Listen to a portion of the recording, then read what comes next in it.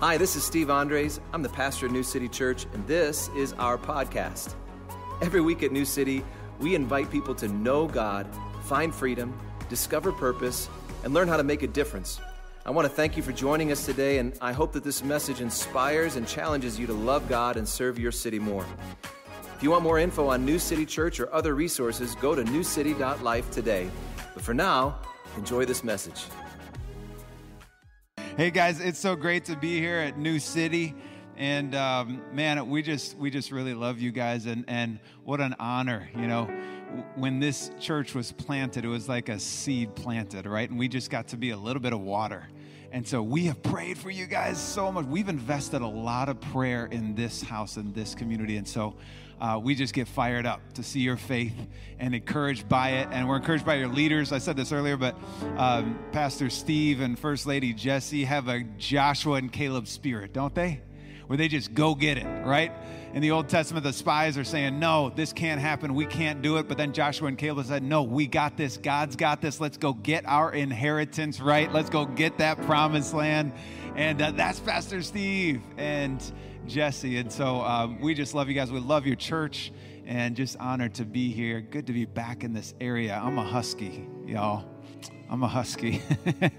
I grew up down the road at Naperville North.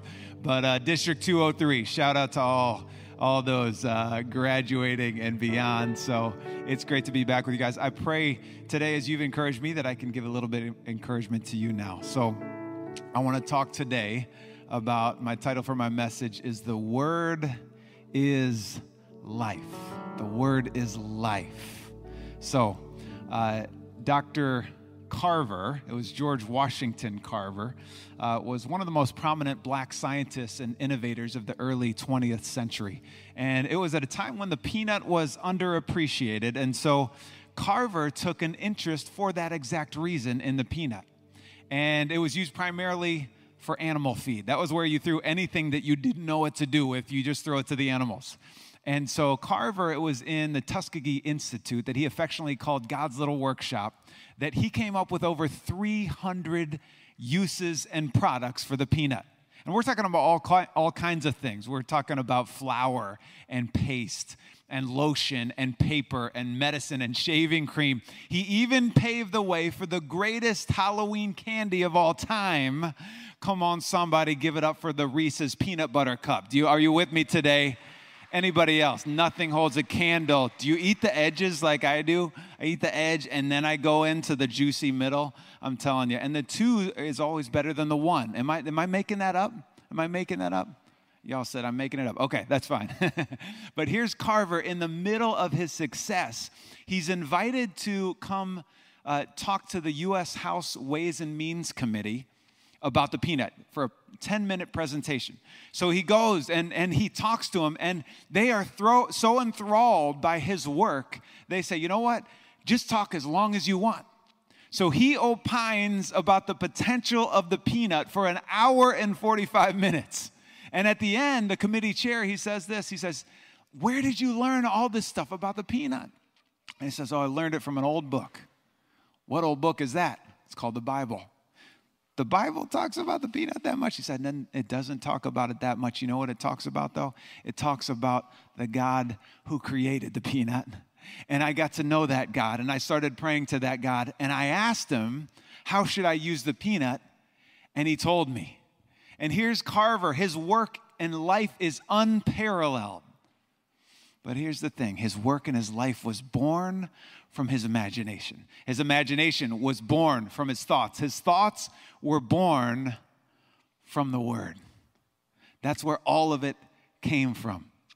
Pastor Zeb Mengistu said it this way. He said, word produces thought, thought produces life. Let me put it another way. Life is lived on a surface level, right?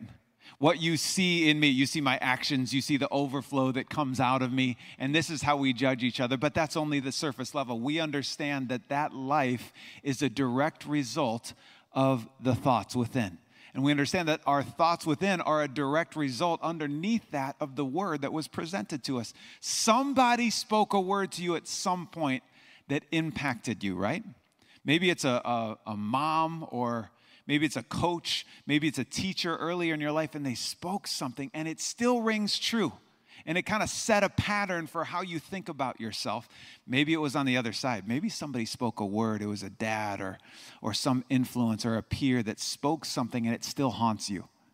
You still feel a sense of guilt when you go back to that word. But the fact is this, that life comes from thoughts, and thoughts come from word. Let's start with life. Jesus said, I have come to give life, and I have come to give it in abundance. Now, he wasn't saying, I have come just to give you a surface level blessing. No, he wasn't saying this. According to the National Endowment for Financial Education, about 70% of people who win the lottery will go bankrupt within 2 years. Have you ever seen these stats? We get easy blessing, and it's kind of easy exodus. But this is what we want, don't we? We want the big house. We want the financial security. We want that job where we are independent from somebody else. We want the recognition. We want the commendation. But what does God say? God says, you know what? No, I'm going to give you something else. I'm going to give you a seed. And Jesus talks about this in Matthew chapter 13, and it's verses 31 and 32. And it says this, the kingdom of heaven is like a grain of mustard seed that a man took and sowed in his field. It's the smallest of all seeds, but when it is grown, it is larger than all the garden plants and becomes a tree, so that the birds of the air come and make nests in its branches. So, this table holds the key to the kingdom of God. And you probably can't even see this, can you? And you look at it, you say, what? That's pretty small. What's that going to do? Well, I'll tell you what it's going to do. It's going to grow to become beautiful. It's going to grow to bring comfort to those who are around it, who are underneath it, who see it. It's going to grow to become something vibrant and colorful. It's going to grow, and when it grows, the overflow from it will not just impact itself, but everything that is around it will also grow larger because of what is in this. Because of this seed right here. God chooses not to use a grain of sand or salt, something the same size. He chooses to use a mustard seed because of this reason. There is incredible exponential potential within this right here. Now, a seed in my hand, it's not the size of the seed in my hand, but it's the size of the potential of the seed when it's planted in the soil. Are you with me today? A seed in my hand is just a seed. But a seed, when it goes in the soil, it is abundant life. It has immeasurable potential. God can use a seed. Here's the deal. The seed is the word. We are called to plant that seed in the soil. Now, what's the soil? Well, the soil is made up of all kinds of things. It's made up of old sticks. It's made up of mulch, of worms, of manure, of weathered rocks. All these things come together to make up soil. Basically, they're the items that we would otherwise throw in the discard pile, right? All the things that we would get rid of is what soil is made up. Listen, sometimes I feel like my life is made up of really good soil because it's all the stuff that goes into the discard pile. And maybe you relate, it's the failures, it's the frustrations, it's the death, it's the hurts. Maybe it's the divorce in your past. Maybe it's the trials or the tribulations, but all these things that we would otherwise throw in the discard pile as our life. This is soil. I'm walking with Renzi, my third little one, and we're walking down the street. Our church is about 8 blocks southeast of the U.S. Capitol. So in between, there's all these wonderful flowers, and she loves to grow things. She's got sugar leaf, and she's got peppers, and she's got parsley, and all these things in our backyard that she's grown. So we're walking and go down the street and say, Dad, it stinks around here. I look around, and there's fresh mulch laid. So I talked to her, Renzi, that's because of the mulch was just laid. And see those flowers that you love to smell? That mulch kind of protects them. And then we're out at the farm, actually with a guy who's basically a soil specialist. And we're out walking the farm, and she says, Dad, it stinks out here. Like, that's right. That's manure right there. And that's in this. And so it's a teaching moment. Number one, your spiritual gift is smell. You really smell, Renzi. And number two, here's the thing. It's almost like, Renzi, the more it stinks, the more exponential growth comes out of what stinks. Do you hear where I'm going today, right? All those things in your life, the ingredients of what makes up the soil. And here's the fact of the reality. That soil specialist that I was just with, here's what he told me. He said, all those things that come together to make the soil create the most potent, powerful growth environment or ecosystem per square inch in the entire world. In other words, all that stuff that we were discarding, that we were letting go, that we had thought this stuff has no purpose. God says, no, I'm going to bring exponential growth and change to your life, not in spite of those things, but because of those things. Anybody given up on the situations in their life that you are just discarding, you are let go, you just think, okay, God can't use these things. God has a plan. He has a purpose through the pain. Are you with me, somebody, today? God has a plan in the middle of the problem. He is still accomplishing his work even when we are not attentive. He is still able to work through our circumstances. Western thinking sees a problem and we get uneasy, we get uncomfortable. You know, we have doubt in our faith. We think that doubt means that none of this can work then. And so we think this is going to blow up faith. But here's how ancient Jewish thinking went. It was when they came up against the problem of God, they actually danced for a day. Isn't that cool? They would dance for a day because of this reason, because they had discovered a new mystery that was yet to be revealed. The nation of Israel was born out of tension. Remember Jacob in Genesis chapter 32, he wrestles with God. There's this tension, and out of that, he is blessed, and he's given a new name, which is Israel. Israel's name to wrestle, to conquer. That's how they were born, and so they were to wrestle with God, wrestle with faith, wrestle in community, wrestle for relationship. Well, this last week, we hung out with a couple of guys, and one of them went to a school that I played ball against. And I remember this because it's the only time that I ever got ejected from a game. I'm not going to get into the details of that. There were some things said and thrown and done that I'm not going to get into, but I will say this. There was some home cooking going on that day. You know what I mean? They were paid locally, and they must have been paid well. So I go through, and my coaches ticked off at me. So a couple games later, they're hacking my arms off. They're cheap shots coming on, and the refs aren't calling anything, y'all. Come on, getting fired up. And I start to unravel again. My coach calls me over. He's like, Joel, you're losing it. Come on. I know it's not going well. I know that refs aren't treating you right, but listen, this team needs you. I need you to lock it back in. Don't quit on me, Joel. This team needs you. I need you. We have a purpose that we are trying to accomplish together. And my brain locked right back in that moment. I needed that word, and it locked me back in, and maybe that's a word for somebody here today, right? You have gone through some stuff this year. Am I the only one? You have gone through some difficulty this year that you have never gone through before. Something was said. Something was unsaid. Something hurt. Something was frustrated. You lost that thing. You lost that job. You lost that person, and you have gone through it this year. But listen, God still has purpose through our difficulties. Do you know that today? God still has purpose through our pain. He is still at work. And so I just want to say something. Don't give up. Come on. We need you. This team needs you. Your home needs you. Your kids need you. Your spouse needs you. New City needs you. Don't give up. God is still working. He is still accomplishing in purposes. Can I get one amen in the house today? Now, we know there are a couple of different kinds of doubt. And there's, a couple of different kinds of word. There's audible word and there's inaudible word. Now, the audible word we see in Genesis chapter 1. And God comes and he says, let there be light, and he speaks, and it comes into existence, right?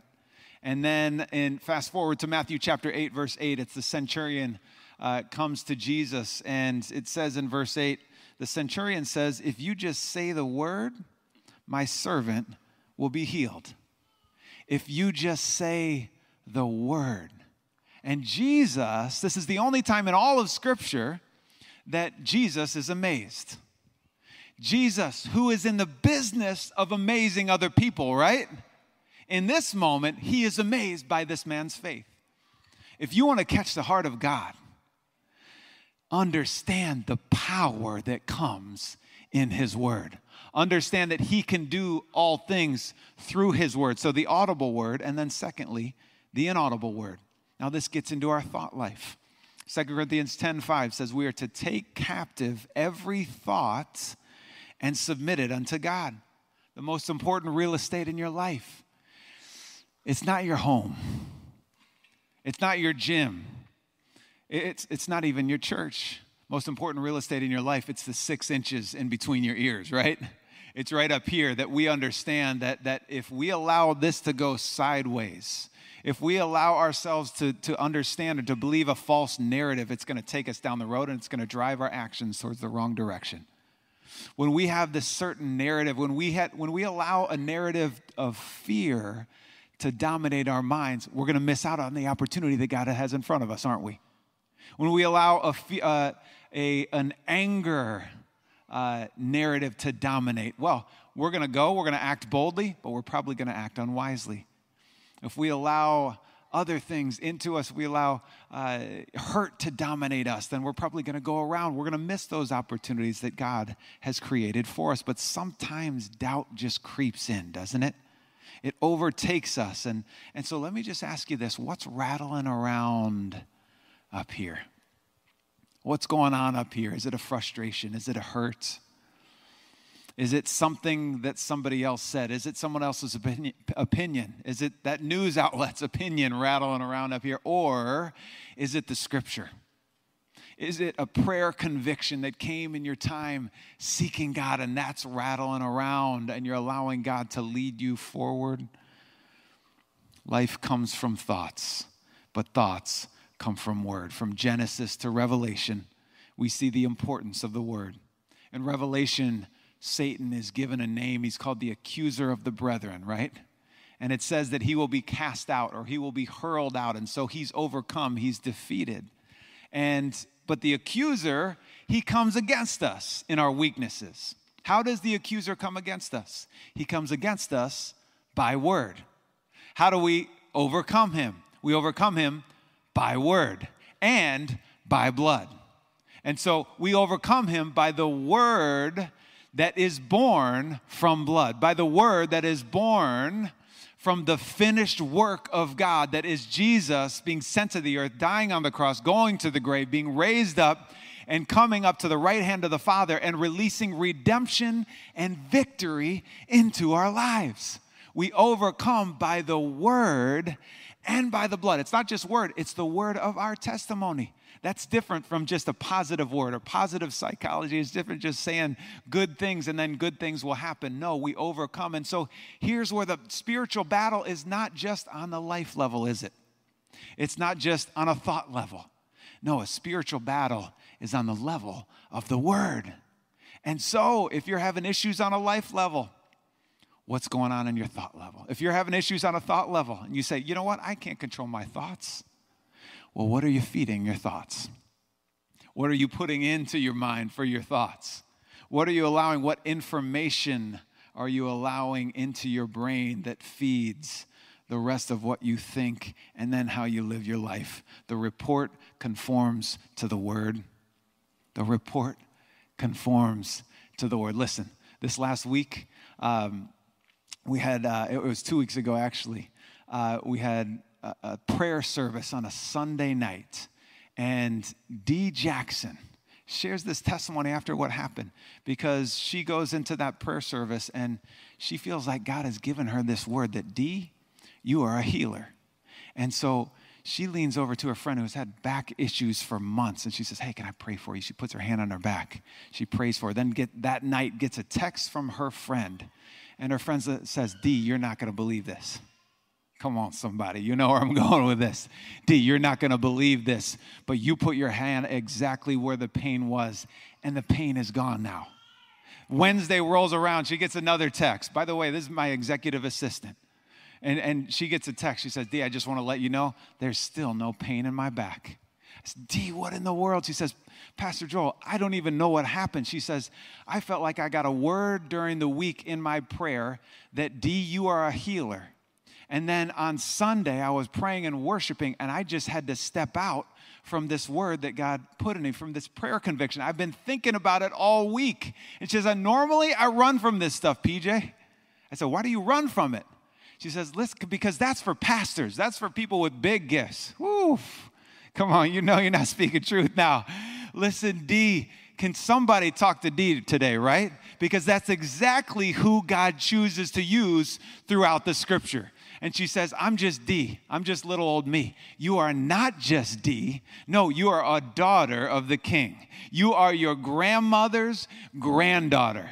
You are chosen and anointed and appointed from God. And Dee, you are a healer. Why? Because you know the healer, and the healer lives within you, and he that lives within you is greater than he that lives within the world. Are you with me today? Nina, you don't even know this part of the story. Before that, so thoughts, our life comes from our thoughts. She was thinking about it all week because she had this word, Dee, you are a healer. 6 months prior, I learned that Deb De Los Reyes, in a prayer with Dee, spoke a word of healing over her. So what came from the thoughts? It took 6 months for a word to germinate and come to fruition in the thoughts and come to fruition in life. The report conforms to the word. Now, it's a beautiful word of faith. But listen, truth is found in the tension of the opposites, isn't it? I'm not just talking about a name it, claim it word today. I'm not just talking about whatever you say, that's going to happen automatically. No, there's the other side. Sometimes we're disappointed when we're trying to believe for something, aren't we? Case in point, Keelan Douglas, who is the daughter of Pastor Chris Douglas, who is our worship leader at our church. She was born, and the report was a bad one.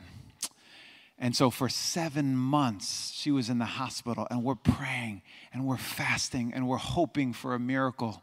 Guys, it's just a little baby, this sweet little daughter. She's a twin. And so we're hoping, we're believing, and Keelan doesn't make it. And she goes on to glory.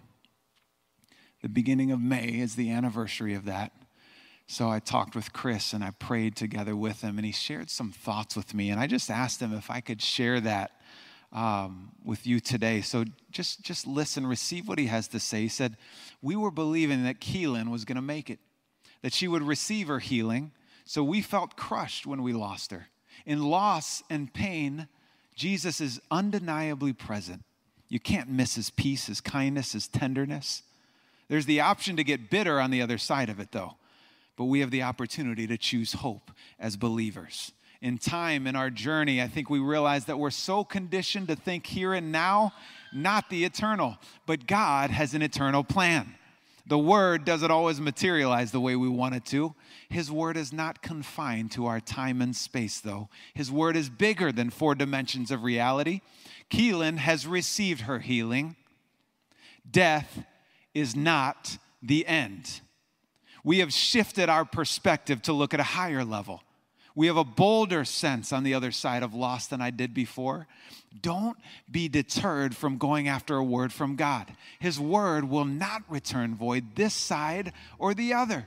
It might not be in my time or in my way, but words that have been spoken over my life, I've tattooed them on my body, he said, to remind myself. It's an opportunity to return back to God's word. I don't run from the battle, I run to it. I don't run from the battle, he said. I run to it. Don't let your discouragement in the temporal stop you from going after God in the eternal. He is still at work. Do you know that? He is still on the move. He is teaching us in the midst of, you remember where we started today?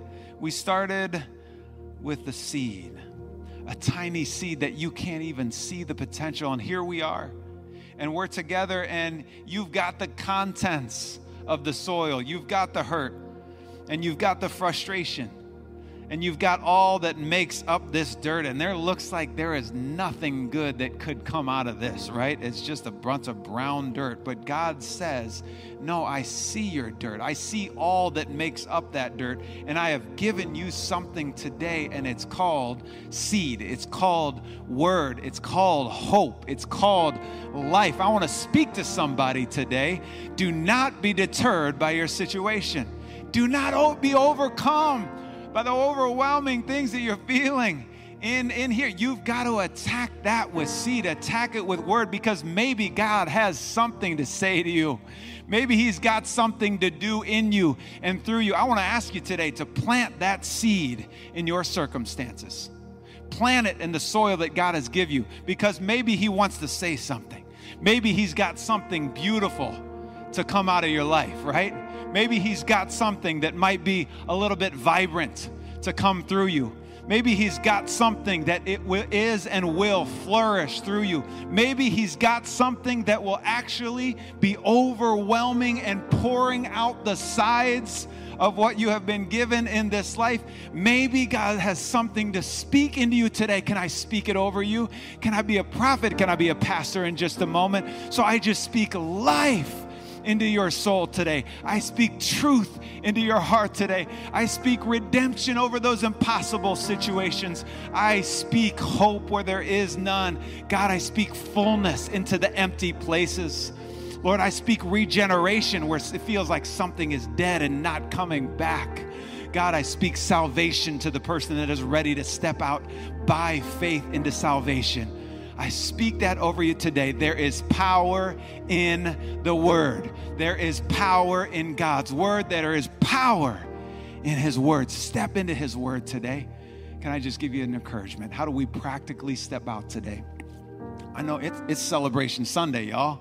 I've never been a part of Celebration Sunday. I don't even know what Celebration Sunday means. But small groups are kicking off today. And the groups this summer are going into the Word. They're talking about the Beatitudes. And they're getting together, and there's an accountability to do what you want to do when you get into a small group. Small groups have helped form my faith. I want to push you. I want to challenge you. Jump into a group. Today's your day. We kick off today. Take that step of faith. In Joshua chapter 4, the Israelites cross the river into the promised land, but he calls them to go back to grab a couple of stones and to bring them with them because they are making an altar of remembrance. It's to go back to original places of blessing. Can I just ask you right now? I just want to pray right now. And Pastor Steve, you can come. As our heads are bowed in prayer, I just want to ask you, where is that place where God gave you a spark of faith? What is that physical place where you saw the presence or the glory of God? Who is that person who lived out faith or spoke faith into you? When did you receive God? Go back to that original place of blessing right now and remember word. Remember what God spoke in you and over you. And now, God, I just pray a blessing. I pray that the Holy Spirit would fill every person. I pray that the fruit of the Spirit would come out of us. I pray that the gifts of the Spirit would be on us. I pray that the ways of Jesus would be in front of us. And now I pray that the glory of the Father would be abundantly all around us today. Now we receive your word. In Jesus' name I pray these things. Amen.